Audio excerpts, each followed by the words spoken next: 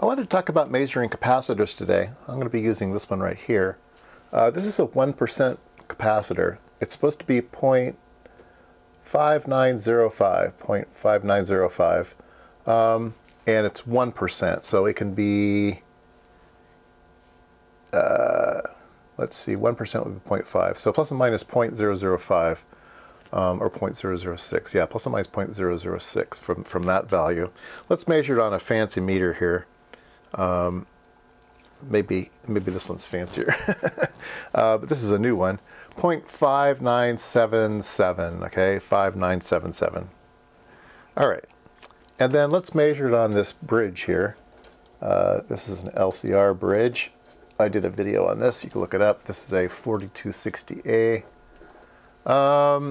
And you look at that light there, and you change the range until you see that it's on that side, and then this one went to that side. So now we can crank the crank towards the arrow up, and now it flopped.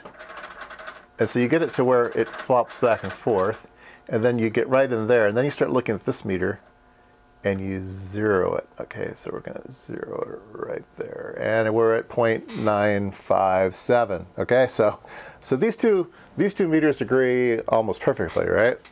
Then let's try this meter here.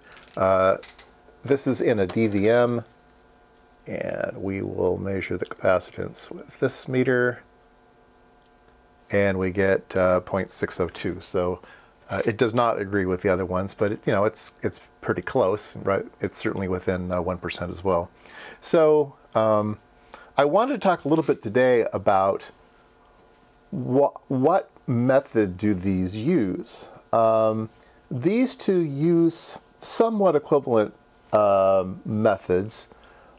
They use bridge circuits, and they take a look at the phase shift that the capacitor introduces in the bridge circuit. So they put in a sine wave, they look at the reflected sine wave, and they look at the phase difference and stuff, because a capacitor will delay in phase.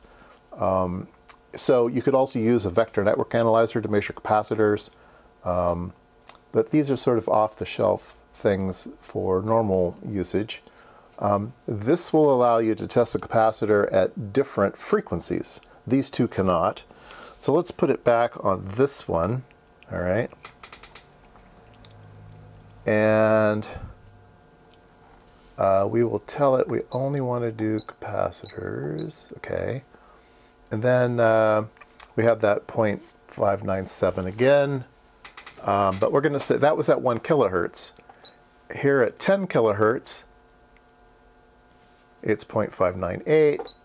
At 100 kilohertz, it's, see, it went up to 639. It went higher.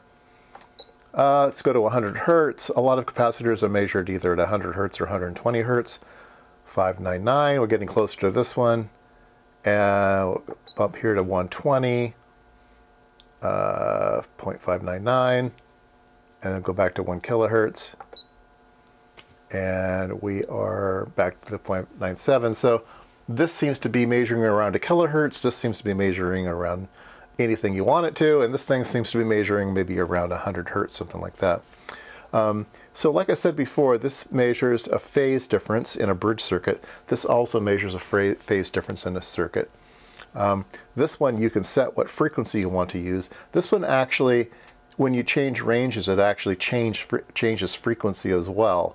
So this is not a fixed frequency, but it chooses the best frequency for the particular value of capacitor that you have. All right, so what I really wanted to talk about was the difference between these two. This one, like I said, this one's a bridge circuit. It's going to be very, very much like this one. So we'll just focus on these two orange things here. And I want to hook them up to an oscilloscope. I like using test equipment to look at test equipment. That's always one of my favorite things to do. I'm going to be using one type of test equipment to test a different type of test equipment, and I love to do that. I love measuring things with measuring things. We're going to be taking a look at what type of output signal this uses to measure capacitor. And we have the oscilloscope hooked up to the output leads, and it uses a sine wave. And in fact, it uses set to 120 hertz right now. If I push the frequency button, Now it's a kilohertz.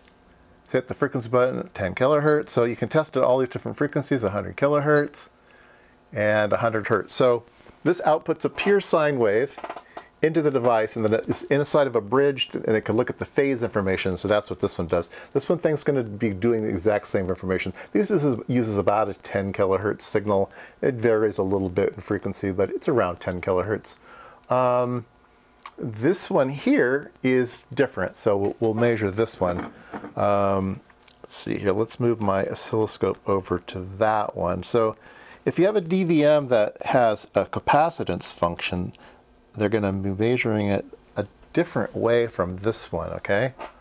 So this is now the DVM. You say, oh, it looks the same. It's probably just a sine wave. Let's back up here. And you can see, uh-oh, it's not looking like a sine wave. It's a ramp. So they use a voltage ramp. They use an RC voltage ramp. They force a current, and then they measure the slope of the line, and that tells them what value capacitor you have. So yeah, it's outputting different values depending on the capacitance. Let me put a different value capacitor in there, and we'll see if the waveform changes shape here. Let's do that. I'm putting in a 0.01 capacitor now. And yeah, you can see that the slope has changed because it's a smaller capacitor. So anyway, I thought it'd be interesting to look at that, give you an idea that not everything measures things the same way.